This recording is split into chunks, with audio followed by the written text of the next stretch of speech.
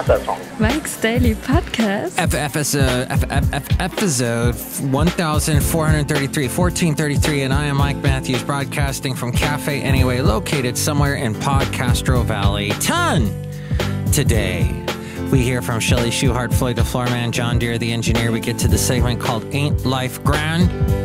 There's some crazy things going on in this world, but all in all, you have to say, ain't life grand? Mike's Daily Podcast. Because I survived the triple-digit temperatures yesterday. That was not fun, and Basil the Boxer did not like Mike's Daily Podcast. Yeah, it was kind of a struggle for him. He was huffing and puffing and panting, but I think I have something that I can't dim. My light is my light. It's so bright, and I want something just like this.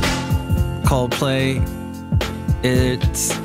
they're not out of sight. Mike's Daily Podcast. They're a has-been band. No, they're still around. They're good. Mike's Chris Martin. Daily Chris Martin. Podcast. And that's about it. Yeah! For my song. But on to another musician. Walter Becker died. Steely Dan.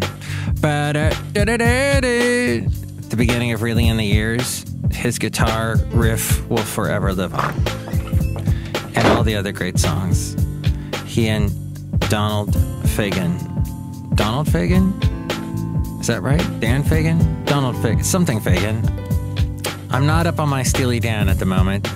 I apologize, but Walter Becker, great guy.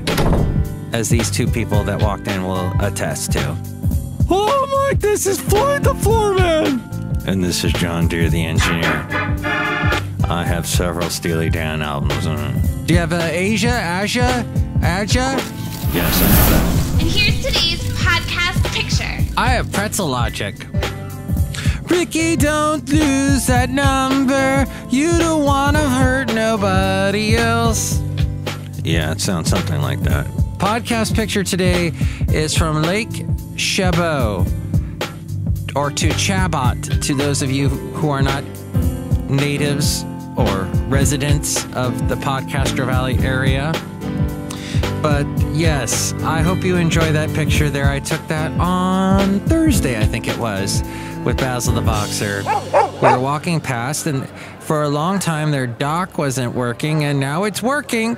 So there was a little romantic couple rowing along, young couple, and I got a picture of it. You can see it at mikesdailypodcast.com, where also you can help out the show through the Amazon link and do that. Have you done that? Mike Matthews. What is it, Chely? You haven't said my name yet. Oh, yeah. Look who it is. It's Chely Shoehart. That's right, Mike Matthews. It's Chely Shoehart, gift shop supervisor. And I love shopping on Amazon. What do you buy on Amazon? Everything that I need. Oh, that's good. Wait, but you have a gift shop. You don't resell the stuff you get on Amazon at your gift shop, do you? Maybe. Okay. Well, there you go. Little secret has been exposed here at Café Anyway and Mike's Daily Podcast. Taylor Swift's song. Sorry to go from Walter Becker to Taylor Swift. That's sacrilege, I know. But Walter Becker, okay. Many musicians are crying today about that. And they're crying that Taylor Swift came out with a new song. Look What You Made Me Do, I think is what it's called. And the video has her basically killing off all of her old video personas. And that made me think about people that look in a humorous way at their personas or other personas. Well, the one I thought about that really sprung to mind was George Harrison did that with the Beatles, with the song When We Was Fab. And the video to that kind of discussed that. There was also, who else kind of poked at themselves in music videos? There were a couple that I thought of in the 80s that poked fun at not themselves, but other people and other music videos being made at the time. You had David Lee Roth when he did the cover of I'm Just a Gigolo. That video included him running an MTV-like network or being a host on a show on that, and he's walking around the studio watching other music videos being made, and he like pushes Billy Idol into a Tesla coil or something, who gets electrocuted, and he does something wacky to Willie Nelson, who was popular at the time. And so there was also Phil Collins, and I mentioned Ricky Don't Lose That Number by Steely Dan. Phil Collins had a song called Billy Don't You Lose My Number, and in that video he is being pitched the music video, who is going to make who has the best concept for the music video for Billy Don't You Lose My Number.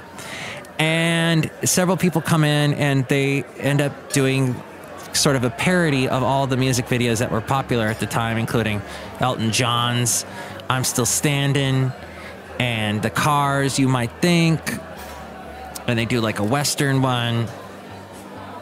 But thinking about people that poke fun at their own persona, I know some people have done it in the hip-hop world and the R&B world. I can't really think of any at the moment. But Taylor Swift is sort of a tongue-in-cheek artist, and I think that's what helps her thrive and gets people interested in her. So, but I just can't think of anybody at the moment. If you can, please call me, 336-MM-DAILY, 336-MM-DAILY. You can also text me at that number. Texting charges apply. But yeah, I would love to hear what you think about that. And because Taylor Swift is definitely not the first person to do it, but she definitely is getting a lot of attention for it now. And the station that I work for on the weekend, the music station, is playing that song now. And production-wise, because I didn't really listen to the song, and when you hear it on the radio, you actually listen to it. You're not being distracted by the bevy of images. Oh my gosh, there's so many images going on in her video to that song. And the song is interesting. It's sort of it kind of wants to go into this dance club kind of thing. There's almost kind of a rap feel to it. Kind of a hip-hop dance thing going on, but it's still very Taylor Swift. And it has an interesting mix of different styles going on. It's not my favorite of hers, but what is your favorite of hers, Mike? I like style. But hey, I'm all about, if you're a musician or if you're a pop artist, reinventing yourself and doing new things. But boy, I know on the tip, I'm trying to think of Madonna, if she ever poked fun of all her, she had a myriad of personas throughout her career, and I don't think she did. I can't think of any videos she did where she poked fun at herself. Oh, you had Michael Jackson, Leave Me Alone was the song. And in that, he had these, it was all animated, and there were all kinds of things that people were saying about him, like he had the Elephant Man remains that he owned, and in animated form, it kind of makes fun of all that. So that may be one possible example. At any rate, the other thing I wanted to mention was this King Cole of San Leandro. San Leandro, I don't live too far away from San Leandro. And King Cole was this, what was he, a urban planner? He helped plan Spokane. King Cole, here we go. He was, here, I'm looking at his obituary right now. He was a pivotal and much-loved figure in the history of Spokane and the inland Northwest. I heard about him actually on C-SPAN, as I watch a lot of C-SPAN on the weekend. He passed away in 2010. He was 88. He was the president of Expo 74 in Spokane. The Expo in 74 was huge in Spokane. It was like the biggest World Expo ever done in a small town or a city the size of Spokane. Every other expo was in a much bigger city. He was born in Grand Junction. He grew up in Oakland.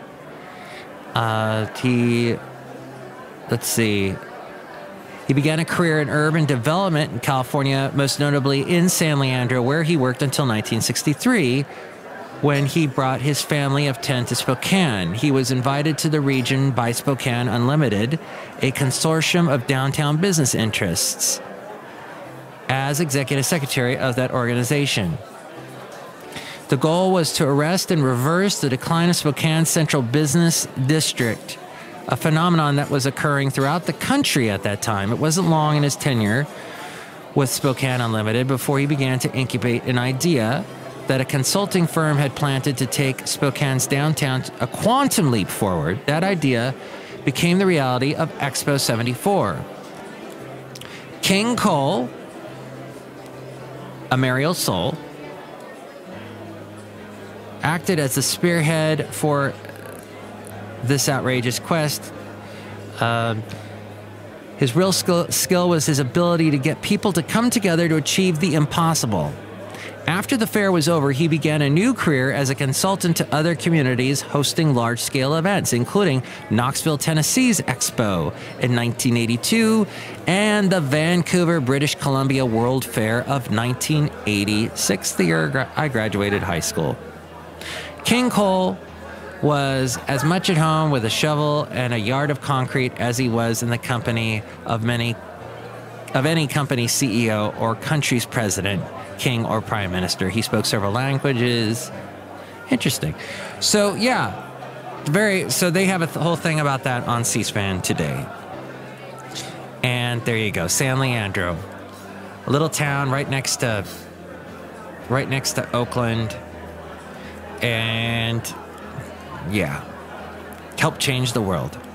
Okay, I'm going to get to the segment called Ain't Life Grand, but also don't forget you can help out the show through the PayPal. If you donate, you'll get a special greeting from all the Café Anyway characters and a personalized MP3 for thee. You can see all the past podcast pictures as well at Mike'sDailyPodcast.com.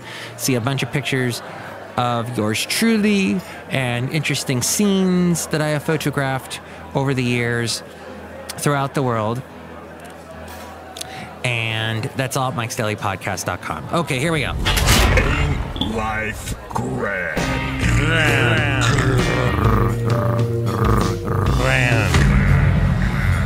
Basil the Boxer also featured in the pictures that you can find at Mike'sDailyPodcast.com. Now, on to Trump. This is a fine-tuned machine. Asked if he'd attack North Korea, he says, "We'll see." North Korea claimed today a perfect success for its most powerful nuclear test so far, a further step in the development of weapons capable of striking anywhere in the U.S. President Donald Trump asked if he would attack the North, said, "We'll see." The latest provocation from the isolated communist country reinforces the danger facing America. Trump has said earlier in a series of tweets, adding that talk of appeasement is pointless. And Putin also said to Trump today that his rhetoric is pointless. They only understand one thing, Trump wrote without elaboration as he prepared to meet later with his national security team. It was the first nuclear test since Trump took office in January. They've been doing a lot of ballistic missile testing. Hours later, after attending church in Washington, it's a national day of prayer today, the president made his "we'll see" comment in response to a question from reporters. The precise strength of the explosion, described by state-controlled media in North Korea as a hydrogen bomb, has yet to be determined, although the Richter scales went off the scales and they pretty much are sure that it was something of that intensity. South Korea's weather agency said the artificial earthquake caused by the explosion was 5 times to 6 times stronger than the tremors generated by the North's previous 5 such tests. It shook buildings in China and in Russia. Secretary of State Rex Tillerson was calling counterparts in Asia, and Trump's Treasury Secretary Steve Mnuchin, he said he was putting together proposed new sanctions for Trump to consider that would seek to cut off trade with North Korea. China saying that they're going to possibly block on the table this possibility of blocking, creating an oil embargo and gas embargo to North Korea. So we'll see what's going on. later on this week. President Trump has weathered a dramatic August recess and is heading into a critical September legislative stretch that is expected to test his leadership and ability to his ability of the GOP-controlled Congress to deliver on long-standing campaign promises. Oh yeah, the government shutdown and all that, possibly on the table. Trump's polling numbers dipped in August but appear to have stabilized. The president is in better shape now that he was only 2 weeks. 2 weeks ago is better than it's better now than 2 weeks ago, when his job approval bottomed out after his response to the racially charged protests in Charlottesville, and it provoked furious political blowback. Throughout August, the White House was racked by turnover and internal strife among Trump's top aides and cabinet. Trump also feuded bitterly with the GOP leaders that he needs to pass his agenda, a drama that underscored the fact that the White House and Republicans have yet to put a major legislative victory on the board. He will enter September, a month his former chief strategist Stephen Bannon dubbed the meat grinder for its gauntlet of thorny political issues, with a new team in place and a new slate of priorities, beginning with the push for Hurricane Harvey disaster relief and tax reform. This according to The Hill. Speaking of Houston and Hurricane Harvey, Texans flocked to Sunday worship services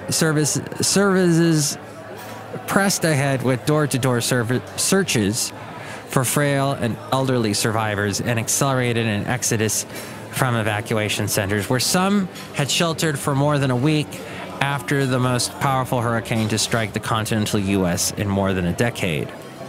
As tens of thousands in Houston and its environs spent the Labor Day holiday weekend cleaning out homes from which Storm Harvey's waters had receded, the city's mayor exhorted his constituents to move ahead as quickly as possible towards some semblance of normal in the nation's fourth largest city.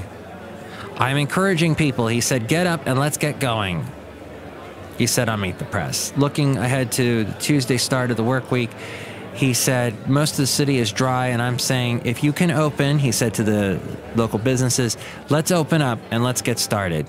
As we go outside of Café Anyway, we're bringing Mike's Daily Podcast somewhere in Podcaster Valley, Mont 10, wherever we are.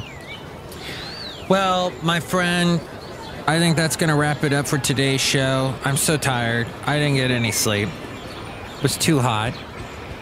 I tried sleeping downstairs, which is slightly underground, and Basil the Boxer did not want to be down there. And so he's stirring around, and at 2 o'clock in the morning I wake up, he's upstairs walking around. What's he doing up there? So I go up there where it's still hot as an oven, and he's walking around, and finally got him to just lay down. I put a fan on him. You know, it's tough. It's a dog's life. The dog's life is not always the best life. But I made it the best I could for him last night. So today, a little bit cooler. The next day will be a little bit cooler, and that's hopefully the Bay Area will cool off a little bit more. But if you are in a hot spot, stay in the air conditioning if you have it. I don't.